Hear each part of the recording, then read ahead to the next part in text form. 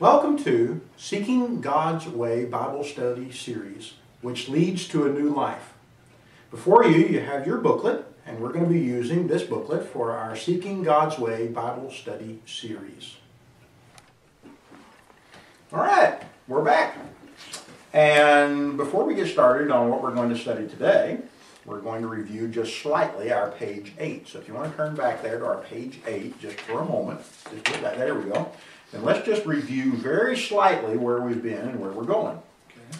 So we started out in our study in this area on page 8 with sin. And we spent some time talking about sin, of course. And we determined by our study what sin was and how it happens and what occurs and that it separates us from God. So our solution to sin, which is of course our next section here, we began with Jesus. And we looked at the Great Commission, as it is called, because it was the Great Commission to the apostles, as to the solution for the sin problem that we studied.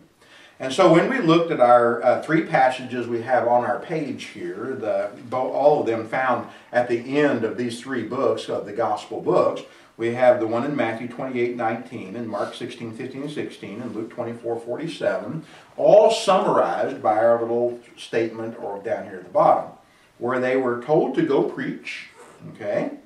They were to make disciples, those who believed the message that was preached, that they were to repent or turn away from their sins, that they were to be baptized for the forgiveness of sins, and then of course salvation was mentioned in these passages.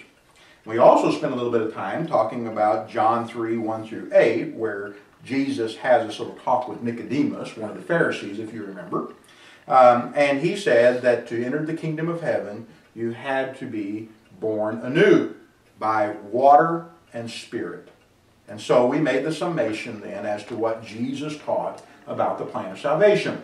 Now, the reason why I wanted to go over that just briefly is we're going to be looking in our next chart at what the apostles taught. And so when we turn our page, we find ourselves on the gospel chart. Now, there are several things we want to accomplish here.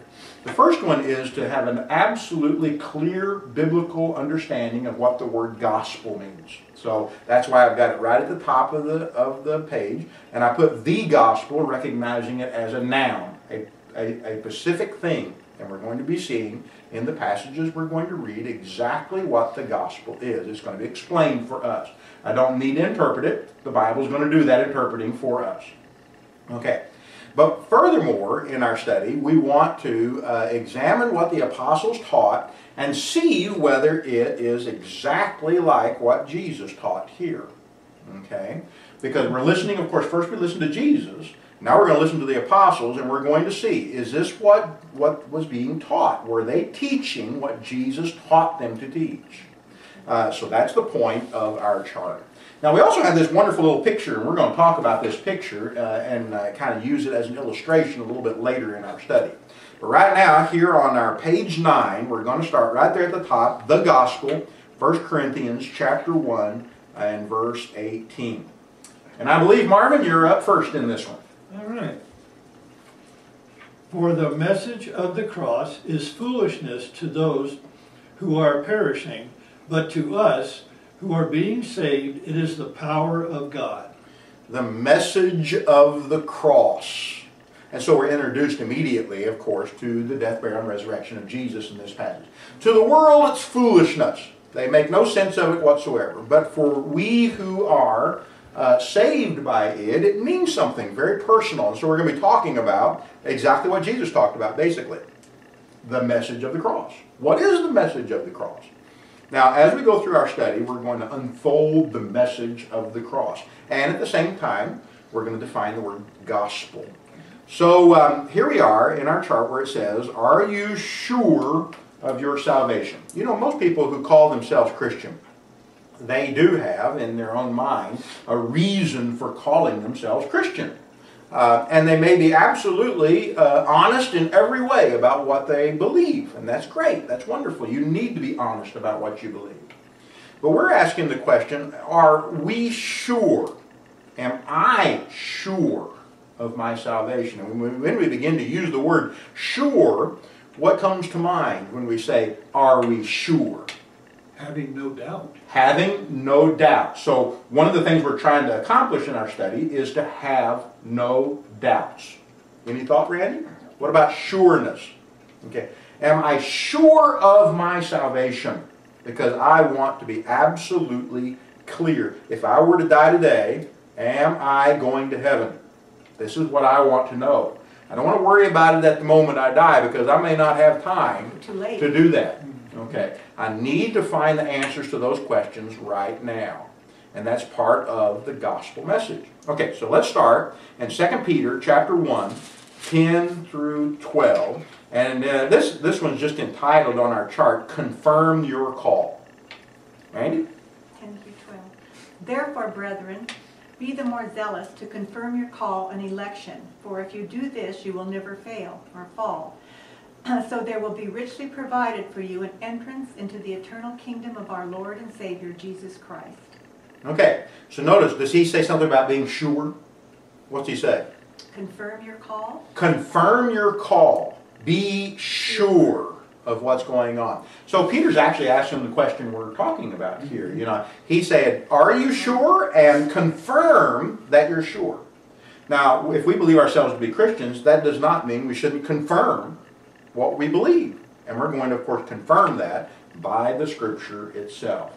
We want to be sure. I want to be sure that if either the Lord comes right now or something happens and I die right now, that I don't have to worry about this any longer. This isn't something I'm going to be concerned about because I can say I'm sure. Now, like everything else we've studied, we're going to take our surety from the only source we have that we can be sure of, and that is the Word of God. That's why we're spending our time studying it in that way. All right, so our next passage is in 1 John chapter 2, verse 3, and we're going to go right up to the side there where it says, can we be sure? And we're going to look at 1 John 2, verse 3, and get Marvin to look that one up. And then Randy, if you'll just move over to 5:13, we're going to read them together here just a little bit, and then we'll talk more about this being sure. Go ahead, Marvin. Read 1 John 2, 3. Now, by this we know that we know him, if we keep his commandments. We know that we know him. Some translations say we can be sure that we know him. How? If we keep his commandments. If we keep his commands. So John, the apostle, says if we keep his commands, we can be sure. Okay, Randy, 5:13. I write this to you who believe in the name of the Son of God, that you may know that you have eternal life. Why did John write his letter? So they could know. So they could know, Or be sure. and some translations say to be sure of what? Eternal life. Of eternal life. So part of the very purpose, which goes all the way back to one of our real early lessons in our series, one of the purposes of the Bible is to be sure of our salvation. And of course, as John put it in the first passage in chapter 2, verse 3, we are sure when we obey his commands. So a surety comes by obeying and living a life of obedience to his commands. And that John actually spent the time writing down what he wrote down because he wanted us to be able to be sure. So if there's any hope of security in Christ, and if there's any hope of sureness, we're going to find it, of course, within the pages of the Scripture itself. All right. A person must obey to have the Spirit. Acts 5, verse 32. Acts 5:32. All right, Marvin. And we are his witnesses to these things, and so also is the Holy Spirit, whom God has given to those who obey him. To whom does God give the Holy Spirit? Those who obeyed him. Those who obey. Now, it's pretty plain, right? I mean, it's a pretty clear passage. It doesn't say to those who believe in him. Now, do we need to believe in him? Yeah. Well, absolutely. When we look at our thing, we've got to believe in him. But there's a difference between I believe something and I obey something. You see, I can believe something and not obey it. Or I can believe it wrong and then I wouldn't obey it. What the writer in Acts is offering is the fact that those who receive the Holy Spirit are those who obey him. And that's very important. So not only did John in 1 John say that he wrote this so that we can be sure, and we are sure by obeying his commands, but here in Acts, we cannot have the Spirit without being obedient to him. So the pressure is being put on us. God did his job. Now we must respond with our job. And our job is to learn what we can learn from the Scripture and be obedient to it. Now in our particular study, we're going to be starting, of course, at the beginning where we're talking about how does one become a Christian, which is what Jesus was actually talking about. And when we become a Christian, then we have a responsibility to live the life and obey his command. In this, we find security and sureness, confirming our call. Okay. Romans 6, 17 through 18. Obey the form of teaching. Romans 6, 17 and 18. Now here in Romans, maybe just prep this just a little bit. Here in Romans, before we read this, there's a long discussion in this very section, and we're going to come back to Romans chapter 6 here in just a minute, whenever we start talking about defining the gospel itself, letting the Word of God define it for us. But one of the things that Paul reminds us in this passage is what the Romans did. Okay, in the Roman church, in the city of Rome, what they did to find salvation. And there's a lot of passages that deal with that. This is just one that we're going to look at very briefly. 17 through 18. But thanks be to God that you who were once slaves of sin have become obedient from the heart to the standard of teaching to which you were committed, and having been set free from sin, have become slaves of righteousness. They were obedient from the what? The heart. The heart. Does that sound like they really believed what they were being taught? Yes. Yes. And what did that belief do for them? Or what did they do with that belief? Well, it said it set them free from sin. It sets them free from sin, but they have to do what with it? They have to become, it says here, slaves of righteousness. Okay. And notice it uses the word obey. Yeah.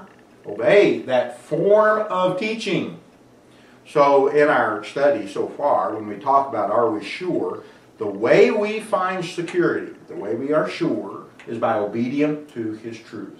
And it all starts with the gospel. It all starts in one place. When we obey the gospel, then at the same time we begin the process of becoming completely sure of our salvation. This is where we must start.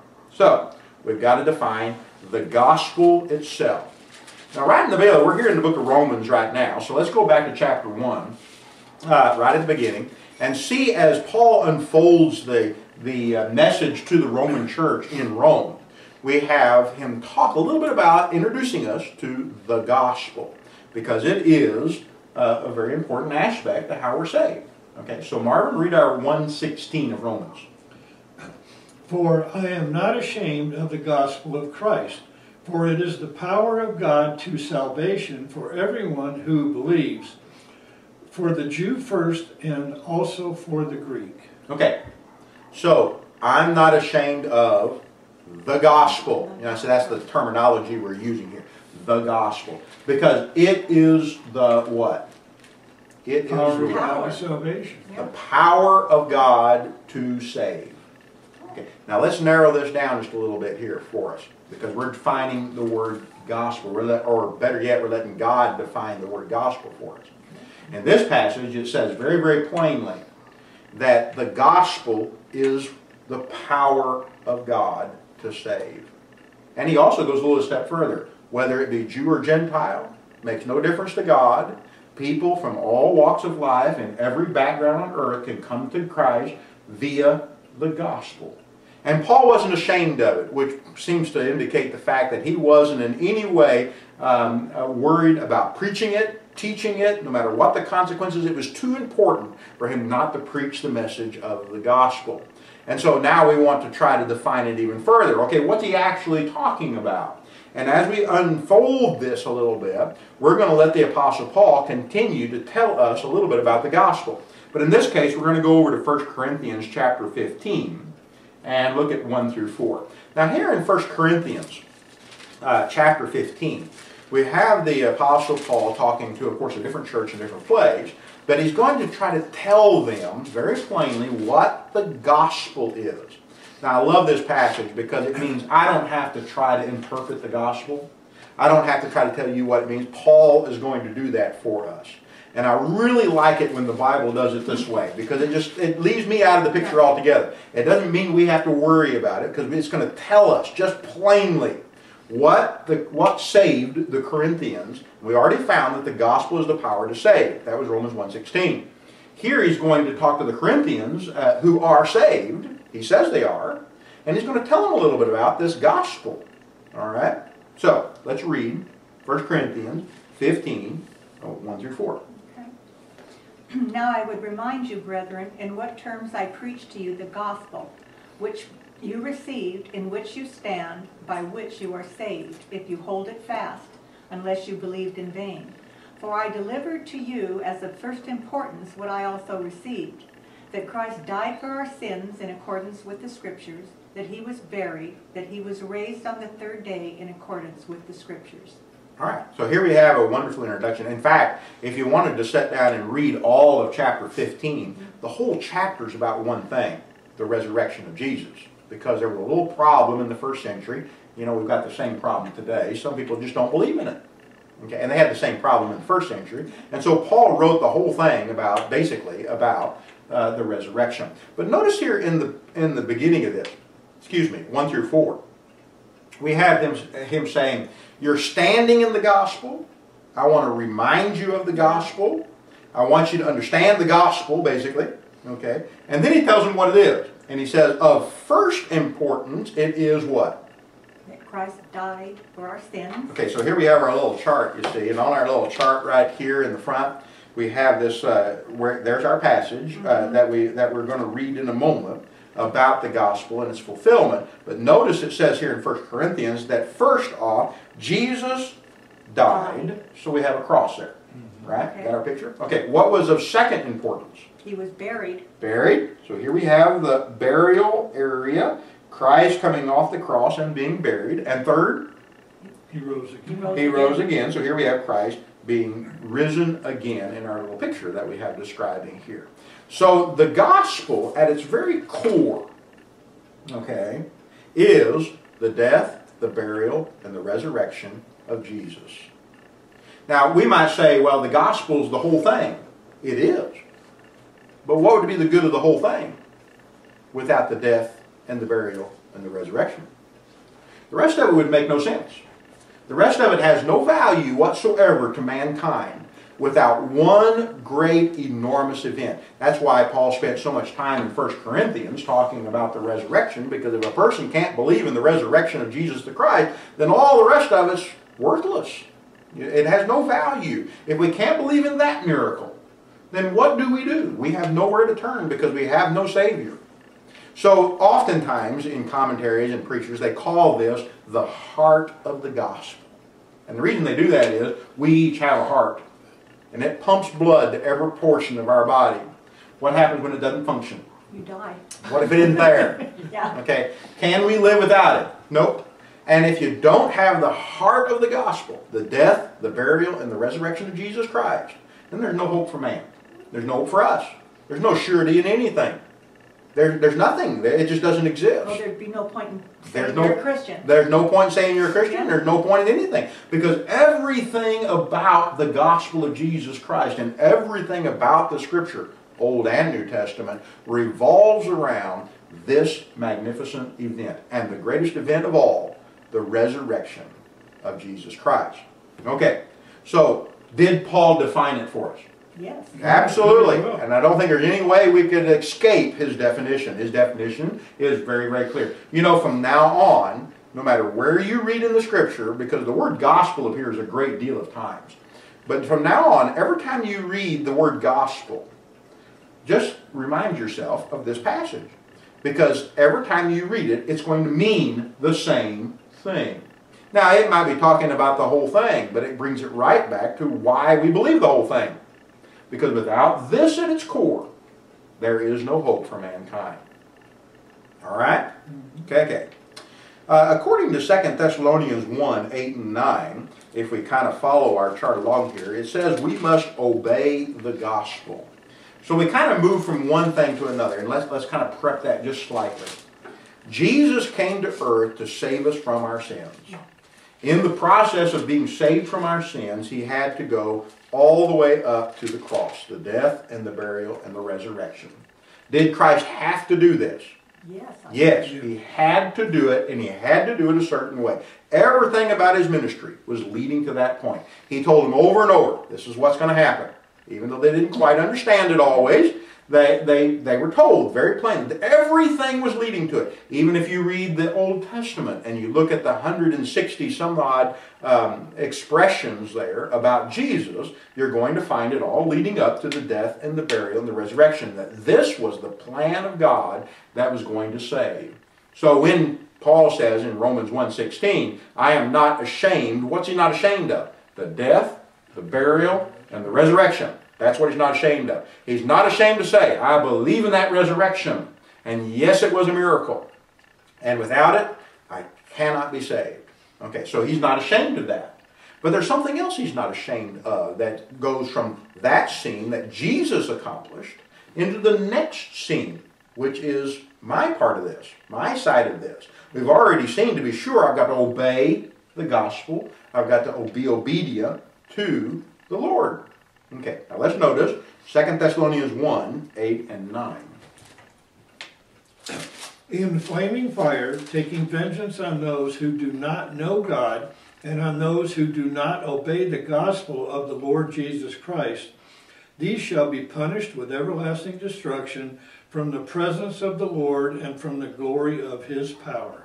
Now here in Thessalonians, let us appreciate the fact that he's talking in the negative. Yeah. Okay, Yeah. I mean very quickly, right? I mean that's what he talks about. And of course he's talking about vengeance and he's talking about justice. But in this, notice what he says about the gospel. Can you find that part of it, Martin, and just reread it? He says something specific about the gospel, which is our topic. Well, that they must obey it. Well, that's not what it says. Those who do not obey the gospel. Those who do not obey the gospel are going to reap what is said there. So then it would lead toward what you said, Marvin, that they needed to obey it if they were going to escape what Paul says here, right?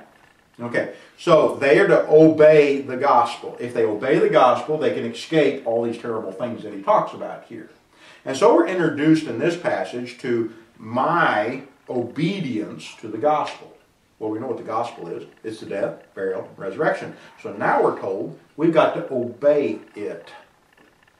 Now, I could sit here and tell you what that means. You know, I mean, I've studied the scripture, and I could tell you my opinion on what it means to obey the gospel. But the thing is, I don't like my opinions. I want God's opinion. I don't want to interpret it for you. I want you to read it.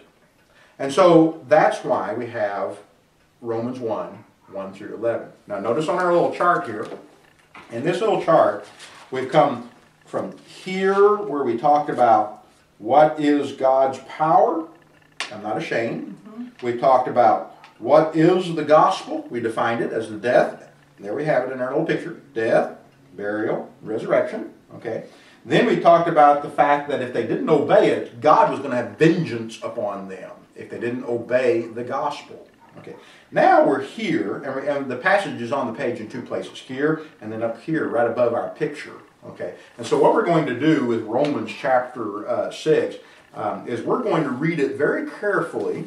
And we're going to pick out in Romans chapter 6 the particular parts about obeying the gospel of Jesus. Now I'm going to read this, and I want you to follow along, because I'm going to stop as we go along, and I'm going to pick up some of the very important points, and I'm going to ask a few questions about it. Okay? So let's start right here in Romans chapter 6, and it's going to be 1 through 11. All right, what shall we say then? Shall we continue in sin that grace may abound? Certainly not. How shall we who died to sin live any longer in it? Now let's pause a moment. We're going to keep our finger right there on verses 1 and 2. First off, he says, are we just going to rely on grace and live however we want to live? And the answer was? Certainly not. Certainly not. We're not. That's not the way grace works. Okay. Instead, he says, you did what? Died to sin. Died to sin. All right, let's get our chart out here. And we have Jesus dying right here on our cross. Right? In our picture? Right there. Okay. And here we have a man and another man, and they're standing here in what looks like water, but they're in this picture here, and it says in our passage, they are to die to sin. What does that sound like? Something we've already studied before. If you die to sin, or you turn away from sin. Repent. Repent. Yeah. Okay. So part of this picture immediately revolves around the idea of repenting or changing our way, dying to sin, putting it away, putting it aside. Okay. So we start out with the Apostle Paul here in Romans chapter 6, 1 and 2, saying we can't live by grace only, basically, because that isn't going to save us. Instead, we die to sin. Christ died for sin. I die to sin. Are we mimicking what Christ did in doing that? It sounds like it. It sounds like it. Okay. That part of this obeying that we've been talking about, to not be judged by God, is that we must die like Christ died. Christ died for sin, and I die to my sin, but we know He carried my sin. Okay, so that's the first step that we find in Romans chapter 6. All right, let's go back to our passage and bring in verse 3. Or do you not know that as many of us as were baptized into Christ Jesus were baptized into His death? All right, keep your finger there. Let's go back to our picture. Here's our little picture, right? You can look at yours, you can look at mine. All right? Because I'm going to put my finger on it. Here we have the cross. And we die to sin by repentance. And then what does he say about baptism? Buried. Buried. Was he buried? Yes, he was. He was buried. So here we have Christ having been buried. And here we have a picture of us being buried in water. Right? There's the picture. Now, we want to remember what Jesus taught to Nicodemus, that you can only enter the kingdom of heaven by water and spirit. Okay, so here we have our water, and according to the Apostle Paul in Romans chapter 6, verse 3, we are buried like He was buried. All right, so again, we're mimicking the exact meaning of the word gospel. All right, let's go to verse 4 of chapter 6. Therefore, we were buried with Him through baptism into death, that just as Christ was raised from the dead by the glory of the Father, even so we also should walk in newness of life. All right, back to our little picture. All right, we'll go back and forth. First we had the idea of repentance, killing sin, getting it up, then being buried with Him in baptism, water, baptism. And then, what does verse 4 say? He came out of the grave, and what do? We come out with newness. Okay, so what we have is here, if we talk about water baptism and you go under the water, what happens if you stay under the water? You don't come up. You don't come up. Okay, you die. Okay. Yeah. What if Christ had stayed in the grave and not resurrected? We wouldn't have the gospel. Nobody would have ever been saved, because He would have been like no one, like everybody else. He would have died and remained in the grave. Okay? So here we have the picture fully of the gospel. So as He is resurrected, we are resurrected. The same emblems as we learned the gospel is found in the obedience of the gospel itself. All right. Romans chapter 6. Verse 5. Now, the rest of it, 5 through 11, actually offers a definition or a defining mark of what takes place. Okay? So what we have is we have this thing defining itself, and it tells us a little bit about what has happened when we obey the gospel. So let's read. For if we have been united together in the likeness of His death, certainly we also shall be in the likeness of His resurrection. Knowing this, that our old man was crucified with Him, that the body of sin might be done away with, that we should no longer be slaves to sin.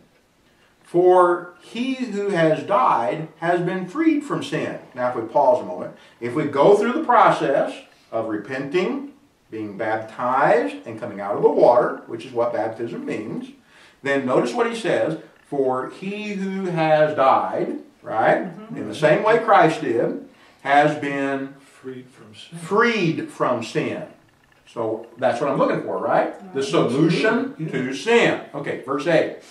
Now if we died with Christ, we believe that we shall also live with him, knowing that Christ, having been raised from the dead, dies no more. Death no longer has dominion over him. For the death he died to sin once for all. But the life that he lives to God. Likewise you also reckon yourselves to be dead indeed to sin, but alive to God in Christ Jesus our Lord. Okay, so what do we have? We have our picture. We have repentance, burial and baptism, and coming out resurrected like Jesus to the newness of life, just like he says in the passage. So the Apostle Paul in Romans chapter 6 defines for us the gospel again, but this time it defines it not only from the fact that Christ died and was buried and resurrected, but my obedience to the gospel of Jesus Christ in repentance, baptism, and coming out the other side. All right, so that's our Romans chapter 6, 1 through 11. Now, let's kind of put a cap on the teaching of the Apostle Paul. Okay. Galatians chapter 3, 26 and 27. How do we put on Christ? Some have asked this question. How do we put on Christ?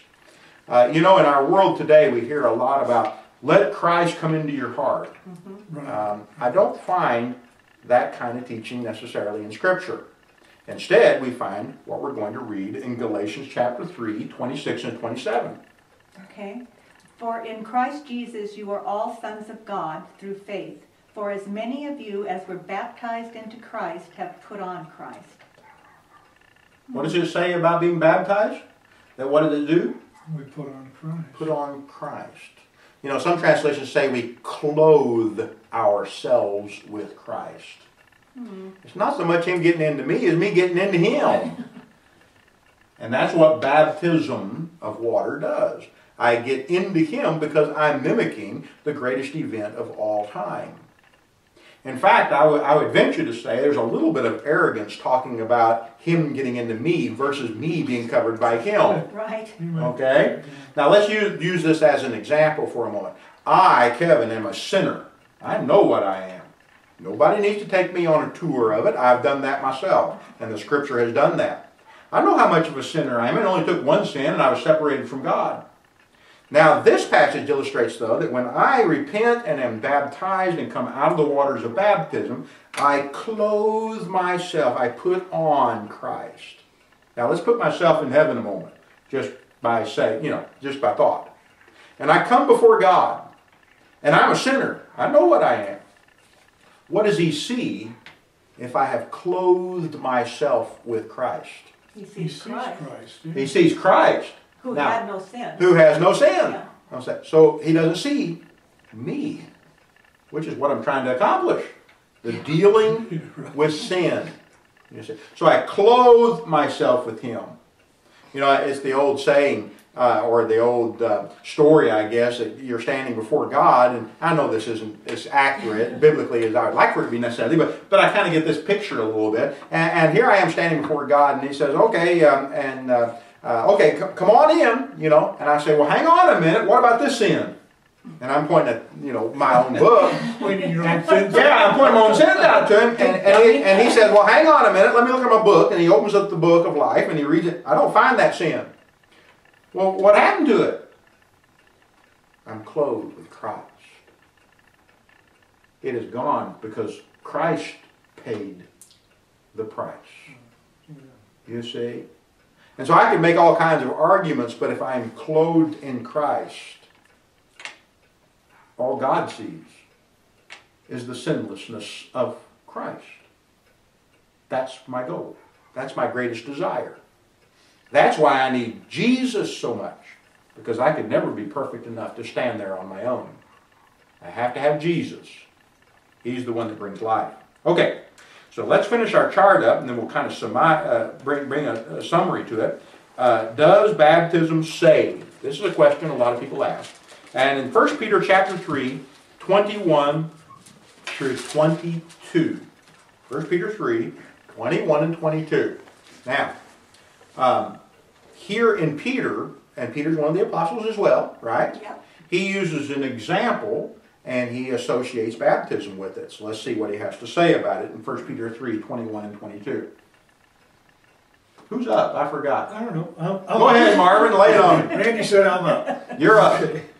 There is also an antitype which now saves us, baptism, not the removal of the filth of the flesh, but the answer to a good conscience towards God through the resurrection of Jesus Christ, who has gone on into heaven and is at the right hand of God. Angels and authority and powers have been made subject to him. Okay, now here we have a discussion on baptism. Notice what he said. He says, in that translation, it said an antitype. What's a type and antitype? If we were just to try to define that little word. So you have the type, the real, Yeah, the real. and then you have the fake. Okay, but you have the real, and you have what wasn't real. Now, in the discussion, he's talking about Noah. If you go back and read the whole thing, that he was the antitype, or the unreal, the shadow.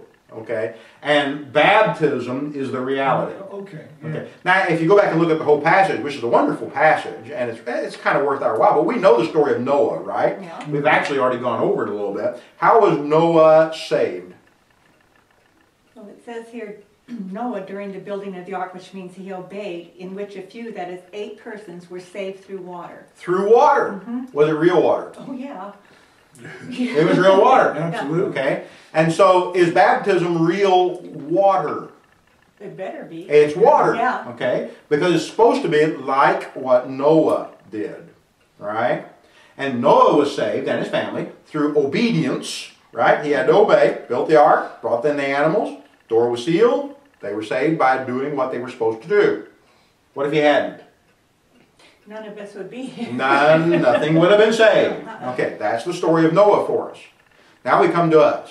If we obey Christ in his death and his burial and his resurrections, it says now baptism saves you also. Then it explains it. Yeah. How does it explain it? It says not as a removal of dirt from the body, but an appeal to God for a clear conscience. If baptism isn't water, what's it talking about when it comes about the dirt of the body? Because that's why we normally take a bath. We take a bath, it works the dirt off our body. Okay, not as that. That doesn't mean that. What does it mean? It means a washing away of our sins. A washing away of the sins through The resurrection. the resurrection. Look how important the resurrection and the belief in the resurrection is. Now it says something else which is very, very important. It talks about our conscience. Did you catch that? What is our conscience? Jiminy Cricket on the shoulder? The big? Yeah, the old Disney picture? No. It says it's a what of the conscience? It's an appeal for a clear conscience. An appeal for a clear conscience. One translation uses the word pledge. A pledge of a clear conscience. Okay. So when I'm baptized for the forgiveness of sins, then I am pledging myself to who? To Jesus and God. To Jesus. You see, this becomes a contract. It is a pledge of a clear conscience before God. Now, do I have a clear conscience? Not without Jesus. Not without the resurrection. Not without the resurrection.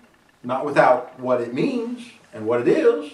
Not without death, burial, and resurrection. Not without repenting. Right?